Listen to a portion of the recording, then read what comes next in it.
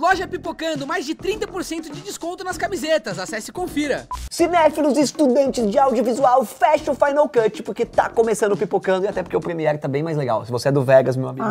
Hoje em dia as produções nacionais estão bombando aqui nas terras BRs e também no mundo inteiro. Mas o nosso cinema teve que enfrentar um bocado de preconceito antes de conseguir esse reconhecimento. Porque o cinema brasileiro hoje em dia tá sendo reconhecido no mundo inteiro. E mesmo com pouco espaço até nas salas de cinema nacionais, o Brasil chegou a ter um estúdio que batia de frente com as maiores produtoras gringas. Era a fase de ouro do cinema nacional. Então prepara a sua câmera e já faz a matrícula na faculdade de cinema, porque hoje você vai conhecer a Hollywood brasileira. Lá por volta de 1945, a Segunda Guerra Mundial acabou e o Brasil viu o fim da ditadura no Estado Novo, o que transformou São Paulo num polo de cultura e altos movimentos artísticos. Que inveja da épocazinha do cinema, da bossa nova, das grandes movimentos culturais, das grandes navegações. E mesmo com esse boom cultural, os filmes nacionais ainda eram produções muito simples e focadas no mercado interno, porque o nível técnico delas não batia de frente, né, com o dos gringos. Enquanto isso, lá no Rio de Janeiro, a Atlântida Cinematográfica bombava salas de cinema com as suas chanchadas, galera, que eram comédias pastelão feitas pro povão. Me chama de vatapá.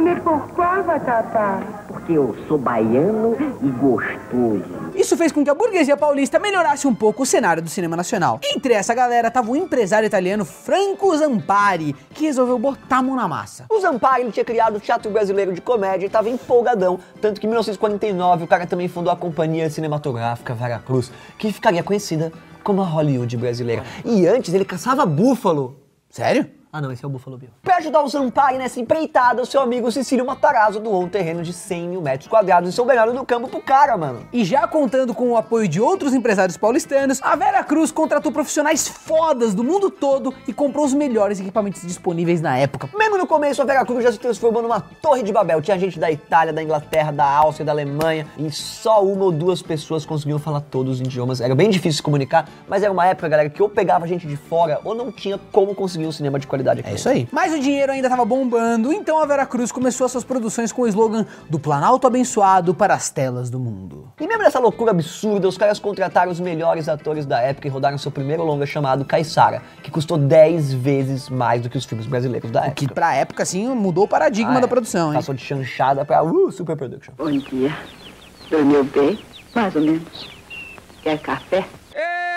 O filme tinha uma qualidade de produção imbatível pro cinema nacional da época e estava pau a pau com as produções gringas, descolando até mesmo uma indicação lá no Festival de Cannes. Entre curtas, médias e longa-metragens, a Vera Cruz coproduziu mais de 40 filmes, entre ele o premiado Cangaceiro, do cineasta Lima Barreto, que, prova mais do que nunca que é só colocar dinheiro, investir, que as pessoas querem produzir. Esse longa ganhou como melhor filme de aventura no Festival de Cannes e virou uma febre na França, cara, e França sempre foi um polo cultural, né, um polo de arte, então, porra, é da hora. Até hoje ele é estudado nas escolas de cinema pelo mundo todo. Um puta filme. Vamos correndo! Nem que mate os cavalos, eu tenho que pegar aquele cabra! Mas a situação financeira da Vera Cruz não estava lá indo muito bem, os filmes brasileiros tinham dificuldades de emplacar fora do país, tanto pela barreira da língua portuguesa, quanto pelo trampo que era produzir película. E até mesmo aqui dentro do país, os filmes nacionais tinham que competir pelo espaço de tela com os gringos, cara. Além do fato de que os distribuidores e donos de cinemas ficavam com uma fatia muito gorda do lucro. Então essa relação, ela sempre foi meio complicada. Então, depois de muitos desesperos e empréstimos milionários, a Vera Cruz faliu, coitada, que pena, que chato, em 1954, deixando aí o seu legado e formando muitos profissionais que são bons do mercado. É muito louco isso, porque hoje, quando você trabalha no mercado, você sabe de gente existe que o gente pai... até hoje, né? Que o pai trabalhou na Vera Cruz, que o tio trabalhou na época de ouro do cinema, sim, na época onde as produções tinham... Ainda é credencial essa parada. É legal. E vale lembrar que ano passado a Prefeitura de São Bernardo anunciou que o espaço da Vera Cruz vai ser revitalizado para recuperar um pouco da sua glória. O Pipocando vai ficando por hoje aqui nesse clima de esperança e não desanima, porque hoje com o YouTube, se você tem uma boa ideia, dá pra fazer ela rodar o mundo, então não tem mais desculpa. Cinema é só, hoje em dia, é só uma mídia, é só um jeito de ver o que se produz. Tem muita gente produzindo cinema pro YouTube, um cinema seriado, a tal da série.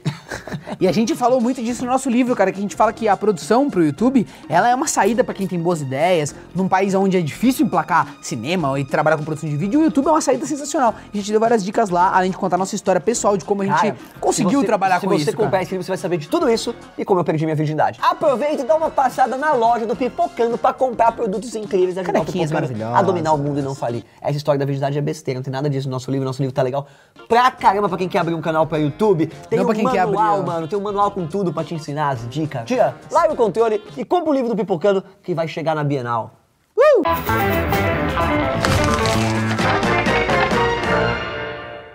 As novinhas ficam loucas quando vê o novo champion. Elas ficam vacinadas com o champion. Lembra que elas ficavam vacinadas com o champion?